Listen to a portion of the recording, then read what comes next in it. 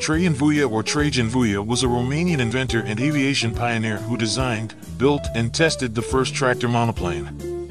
He was the first to demonstrate that a flying machine could rise into the air by running on wheels on an ordinary road. He is credited with a powered hop of 11 meters made on March 18, 1906, and he later claimed a powered hop of 24 meters. Though unsuccessful in sustained flight, Vuia's invention influenced Louis Blériot in designing monoplanes. Later, Vuia also designed helicopters. A French citizen from 1918, Vuia led the Romanians of France in the resistance during World War II.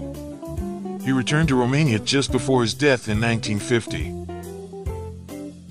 Vuia was born from Romanian parents, Simeon Popescu, a priest, and his second wife, Ana Vuia, living in Sărăcălnic and Orbuger, where he attended the local primary school, and Făget, a village in the Banat region, Austro-Hungarian Empire. Today in Romania, the place is now called TRAIAN VUIA. From 1884, he attended the Roman Catholic High School in Lugoj and graduated in 1892. He then enrolled in the School of Mechanics at the Polytechnic University of Budapest, where he received his engineering diploma. He then joined the Faculty of Law in Budapest, Hungary, where he earned a PhD in law in May 1901 with the thesis Military and Industry, State and Contract Regime. He returned to Lugoj, where he studied the problem of human flight and designed his first flying machine, which he called the airplane car. He attempted to build the machine, but due to financial constraints decided to go to Paris in July 1902, hoping to find someone interested in financing his project, possibly balloon enthusiasts. He met with considerable skepticism from people who believed that a heavier-than-air machine could not fly. He then visited Victor Tatin, the well-known theoretician and experimenter who had built an aircraft model which flew in 1879. Tatin was interested in the project, but doubted that Vuia had a suitable engine or that his aircraft would be stable. Vuia then presented his plan to the Académie des Sciences in Paris on February 16, 1903, but was rejected with the comment, "The problem of flight with a machine which weighs more than air cannot be solved, and it is only a dream."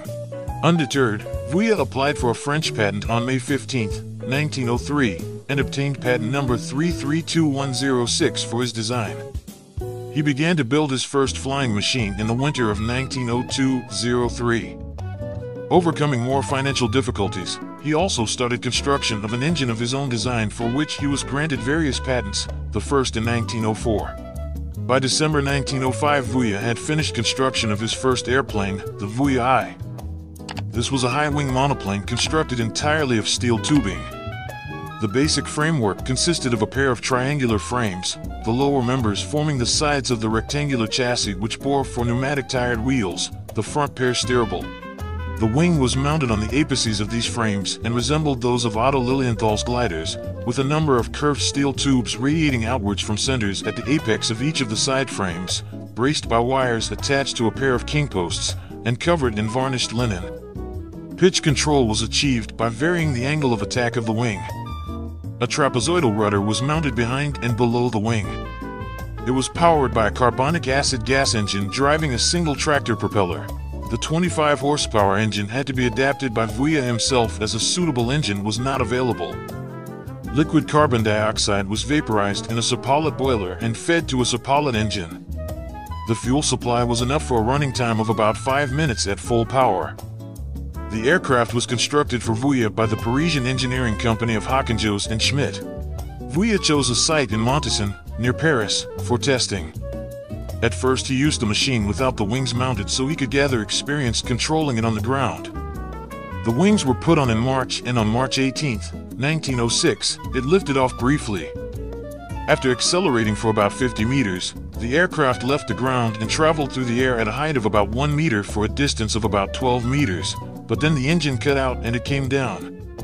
Caught by the wind, it was damaged against a tree.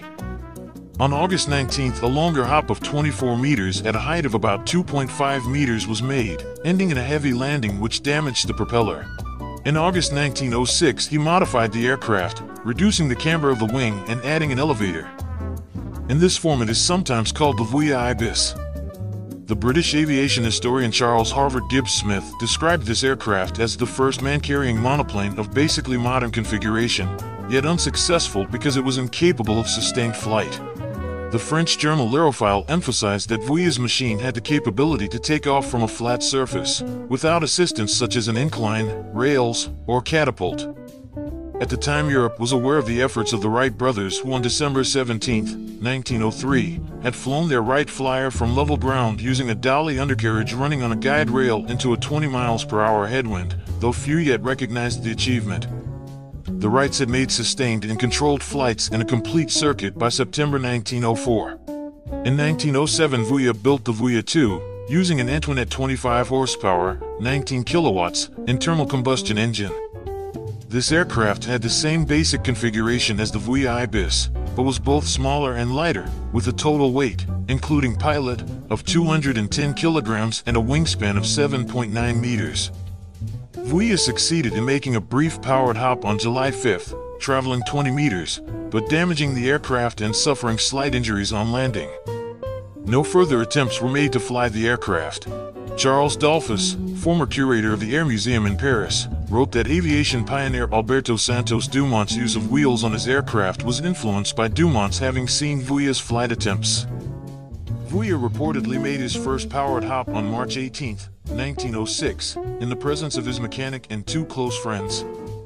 Accounts of this test, published at the time, and of his later airborne tests, till August 19, 1906, are based on letters he wrote to L'Aérophile, the official journal of the Aero Club of France. Vuia made the first known public demonstration of his airplane on October 8, 1906, when he became airborne for 4 meters, witnessed by Ernest Archdeacon and Edouard Surcouf. Another journal of the period, Flight, credited him with a 5-meter hop on October 8, 1906, as the earliest entry in a list of his tests shown in a table of the performances which have been made by the most prominent aviators of the last few years.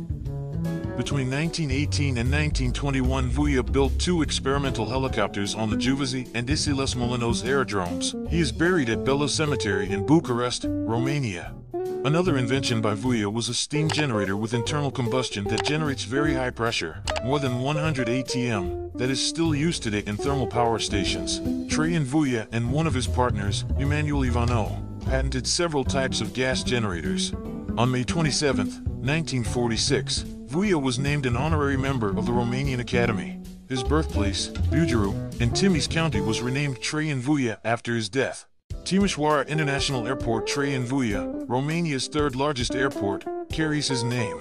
High schools in Bucharest, Craiova, Faggot, Foxani, Galati, Oradea, Rezida, Sutomare, Târgu and Tăria Măgureaua are named after him, and so is a boulevard in Galatian streets in Bucharest, Cluj-Napoca, Galati, Hunedoara, Otopeni, Suceava, and Timișoara.